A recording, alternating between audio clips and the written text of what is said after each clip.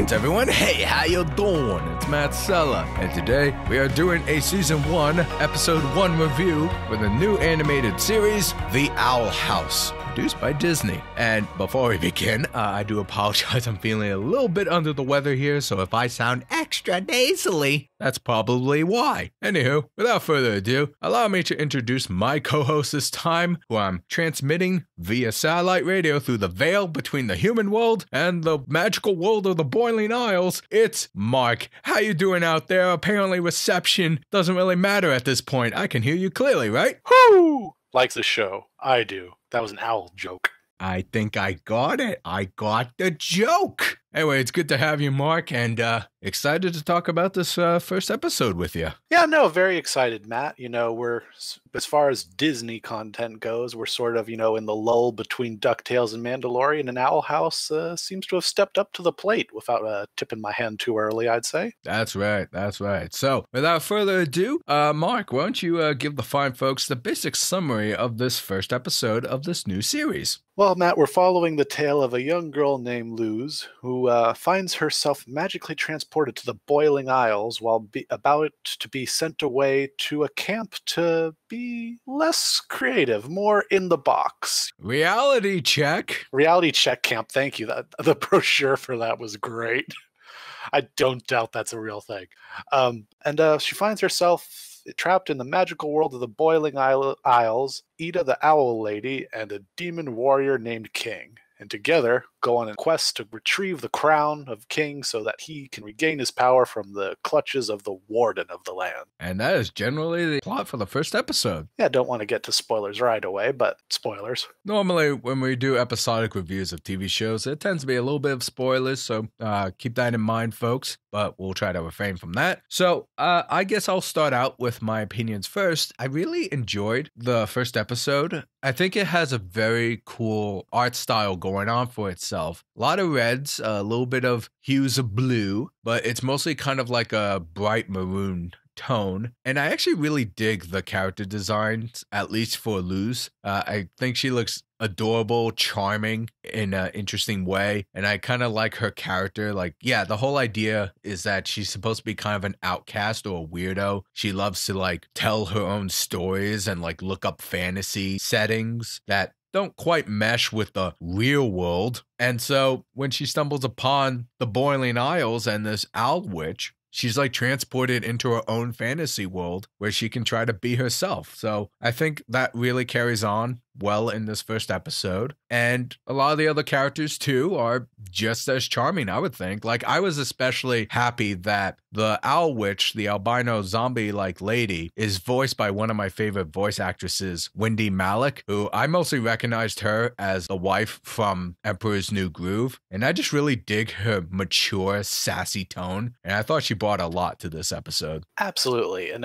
while we're on the topic of voice actors, Alex Hirsch, creator of Gravity Falls, is the voice of King in this series, so that's a bit of a fun fan for those of you Disney Channel animation fans out there. And that's a good snippet, too. I actually really dug the Cubone Hellhound King character. He does give off such a Cubone vibe, which is great, because I love Cubone. I know, and I like the little Hellhound look, too. I mean, not to bury the lead right away, but I do kind of like that his crown was just essentially a Burger King kids meal crown from our world. It's all just a power trip to him. But yeah, I think some of those my general positives here. I thought the story it's very simple for its fantastical approach, but I think it's easily digestible, charming characters really all around, and those would generally be my positives. To conclude, like I said, the animation is pretty good considering for television animation. It's kind of like Gravity Falls, was it, Marc? It has that quality to it, but also has that consistent quality of DuckTales, the reboot. So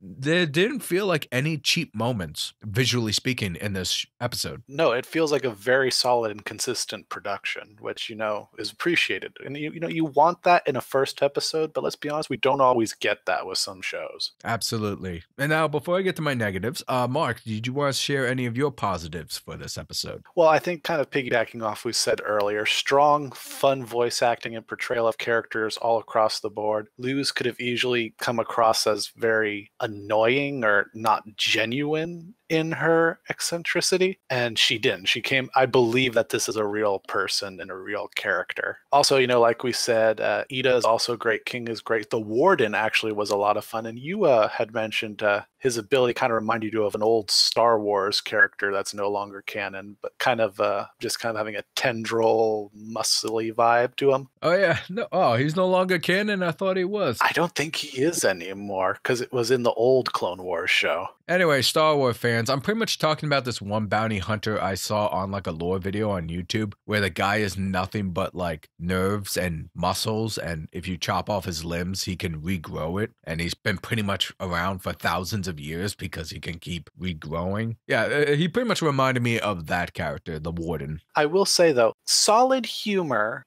kind of in vein of Gravity Falls, not quite as tight, especially for a first episode. There's no jokes that had me going, rolling my eyes, but I do think they could have pulled back a slight bit. But otherwise, there's a very fun joke involving giraffes and, getting old and stuff that I think a lot of people of all ages will enjoy. Yeah, no, I definitely agree with that there. Now to get some of my negatives out of the way, which are mostly just nitpicks, but the whole premise of the show is supposed to be about weird and fantasy type things. And I know the production behind this is that it was drawing inspirations from many other things, as Marc has told me. However, in my experience watching a lot of cartoons over the years, I really feel like they could have pushed the weirdness more. When I saw the world, the boiling isles and all that, I got a lot of disenchantment / Adventure Time vibes from everything. And while some of the creature designs and all that stuff kind of remind me of the Salvador Dali guy, and yes, that's a stretch. I don't think he was technically known for that, but artists in that vein really reminded me of that. However, like I said, the whole thing is supposed to be weird and a little grotesque, and maybe I was expecting like Flapjack level of like weirdness and gratuity, but ultimately my negative to came down to is like I really wish they pushed it a little bit more. Everything kind of felt subdued, not as like over the top as it could have been, but it's an animated television show for kids targeting like young teens, maybe older kids, so really they can't go too far, I suppose, but that's really my only big negative there.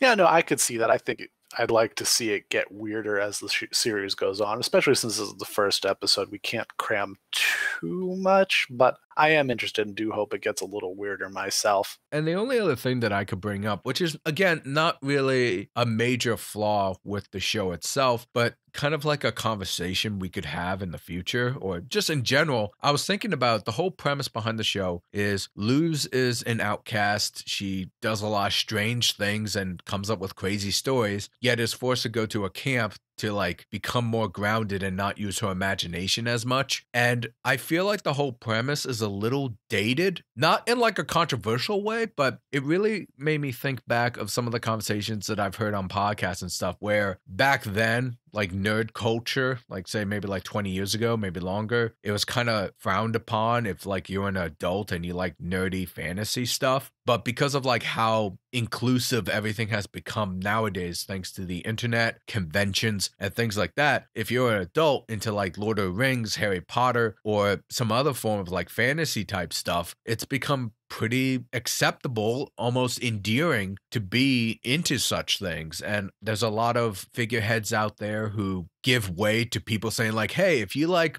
Marvel comics or if you like thrillers or whatever, it's like if you just like something, you should embrace it. And I feel like that's the kind of world we're kind of in right now. I might just be in my bubble, Marc. I have no idea. But I feel like this show would have really fit well, or really okay, I'm premature in here. This show definitely feels like something that could have been something really big if it came out like maybe 10 years, maybe 15 years ago. I can see that. I know it just premiered. There's still more episodes to come, but I don't know if the weight of its premise will have as much as an impact as it could have if it came out sooner. But it still looks promising. It still looks charming. And I'm sure we'll get a lot more cool characters and ideas and lessons later on down the road. It seems like this is a very well thought out production. Mm-hmm.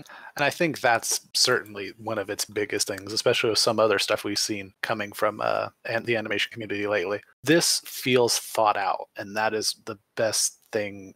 That's the biggest compliment I can give it. And even though it sounds like it's not, this just feels like a thought out production so far, right out the gate. Overall, I say I was generally entertained by this episode, and I do look forward to seeing more episodes to come. I saw this on YouTube, so unfortunately, I don't know if the second episode will premiere on YouTube or not. According to Google here, it comes out January 17th, so I'll do my best to catch it as soon as I can, and otherwise, I might just have to look at the Disney Channel app or something, because I wish it premiered on Disney Plus. I really do, but I don't think it will. But I mean, if we just had it like, okay, it's going to premiere on Disney Channel because business and rating purposes, but like if the next day or even like an hour later it was on Disney Plus, that'd be great. That would be fantastic. I would love that. I think that's something we all kind of want moving forward. Like, because if I'm not mistaken, I think like Disney Channel's ratings dropped drastically after the launch of Disney Plus. So that's a conversation for another day. That is a whole other can of worms. But for now,